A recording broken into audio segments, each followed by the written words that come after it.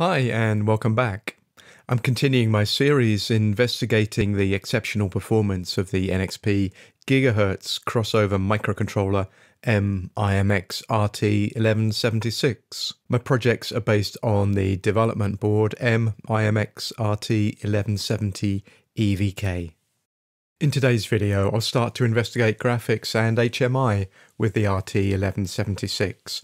I'll be using a software tool, gui-guider, the little VGL graphics library, and a template project from the 1170 EVK's SDK and MCUXpresso.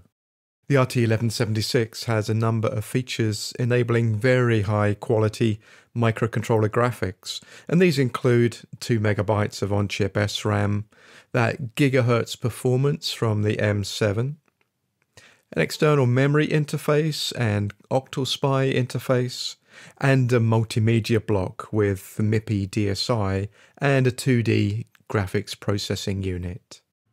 In this tutorial, I'm going to show you how to use the mimxrt1170-evk with MCUXpresso IDE, MCUXpresso SDK, and the gui-guider graphics tool to develop a simple touchscreen graphics example on the EVK. Let's turn to the graphics resources that I'll be using in this example, and I like to generate a resources folder which contains all of the required information and files that I'll be using in the project. You can see we have a collection of icons, a photograph that we'll use as the background in our example, and I like to define a color palette, and I normally do this in a PowerPoint slide called palette. Let's show you that here. So here's a color palette that I'll be using in the project, and the colors have been chosen to complement this background picture that I'll be using in the project. Well, first of all, let's turn to MCUXpresso and open the example gui-guider project from the SDK. I have a new workspace and it's named gui-guider tutorial, and as you can see, I'm using MCUXpresso IDE version 11.3.1. Let's switch to the IDE main view. And here we can see the empty workspace, and also down in the installed SDKs panel, we can see that I'm using the SDK version 2.9.2 for the RT1170-evk. Well, let's import the template project for gui-guider, and that's in the SDK. Let me filter for the RT1170, click on the photograph and next, and the project is named Little VGL Guider as a gui-guider example, and I'll be using the Cortex M7 in my project. We select a project and finish to import it from the SDK into my workspace. A number of files are copied over, and this is a blank template example for the gui-guider which runs on the EVK, and it's a very simple project that just displays a workspace on the screen with a single button.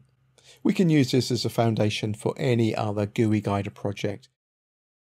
Well, here's my open project in the MCUXpresso IDE. The project is named EVK mimxrt1170 little VGL guider _CM7, and as always contains a source folder, a boards folder, a devices group, drivers, and of course the source code for little VGL. One folder that we'll get from the gui-guider tool is the generated folder, and this contains the source code and the header files and the screen representations that we'll develop in gui-guider shortly. This is a FreeRTOS application, so in the outline view, let me switch to main. We see our normal MCUXpresso SDK structure with configuration, board setup, and creating a FreeRTOS task named Little VGL. The scheduler begins, and we will call the app task where little VGL is initialized, the screens are set up, and we'll get into this loop where we handle the tasks to develop the screen. Okay, well, let's watch that in action. We can build the project.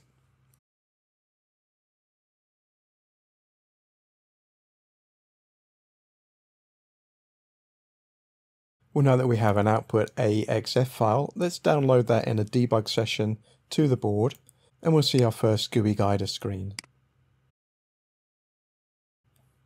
Probe discovery, as always.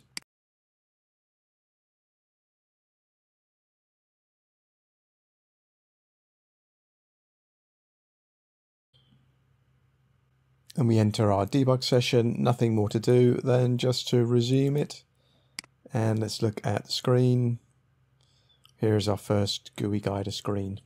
Well, it's a funny little image running on that beautiful large MIPI display. Let's go and make the MIPI display do something a bit more interesting. And for that, we'll need gui-guider. I'll stop the debug session. And let me close this gui-guider example project. We won't need that again. And while I have MCUXpresso open, I'm just going to import a cloned project. Now all I've done is I've cloned the existing gui-guider example that we've just seen and given it a new name. And that project name is Half Dome Sky. I've got that template project in my resources. Here we are. It's a zip archive of the project. Half Dome Sky. Let's import that. Now let me stress, this is just the little VGL guider project that I've cloned and given a new name. It does exactly what we saw before. Okay, well now we can switch to gui-guider and start to build our screen.